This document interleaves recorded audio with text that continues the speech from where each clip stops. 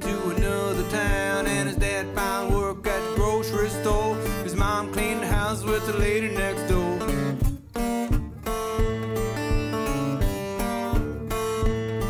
And then rolled Silas in a new grade school, and there they were where Silas grew.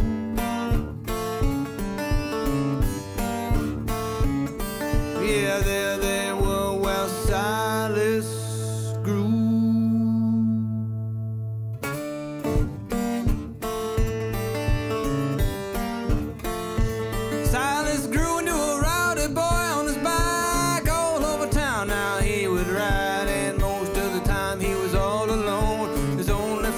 On the other side of town, but they'd get together every Saturday to see what kind of hell they could raise.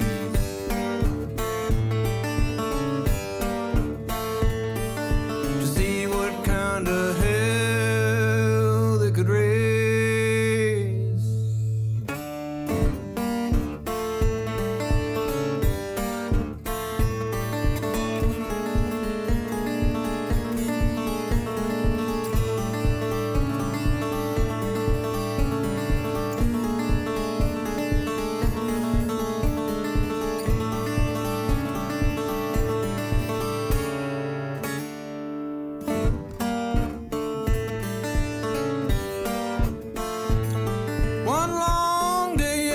July, Silas held his mother's hand. Well, she cried, his dad had been called back to the Golden Shore. She said, Silas, you can't come home no more.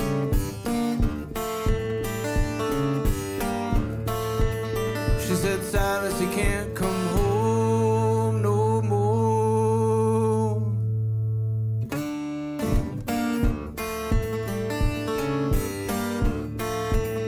You know, Silas, he was an only child, and he never ever left his mother's side. And he lived in the room of a rowdy boy.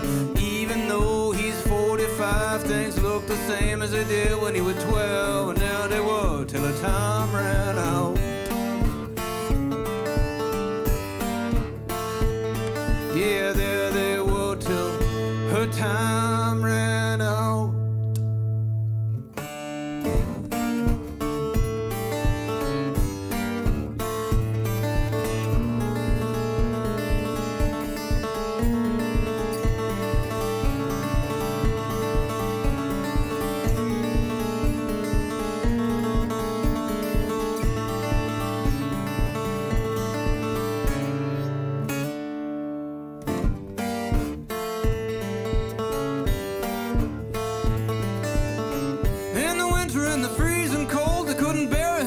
Because the ground was too hard, so Silas, he went home and he laid on his bed, and his feet hung out way over the edge, and he could feel his mother's hand in his, and his dad's voice drifted into his ear.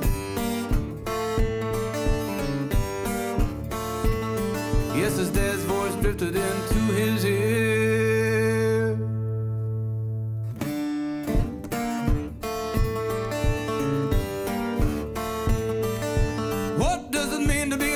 Now when he's not a child, his clock is running down. Who's he gonna blame when there's nowhere to turn? His head, it ached and his stomach burned, and he tossed and he turned and he could never rest. And there he was till the very end.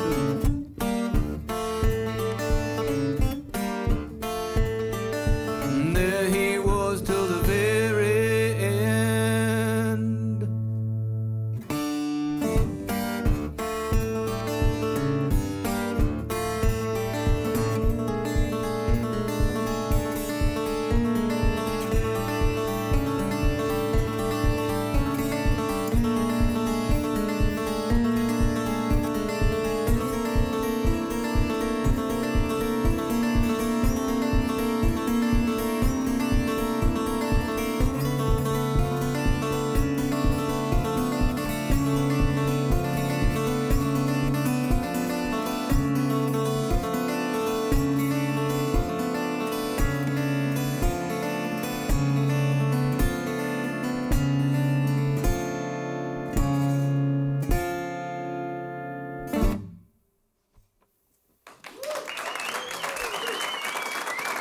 Thank you, everybody.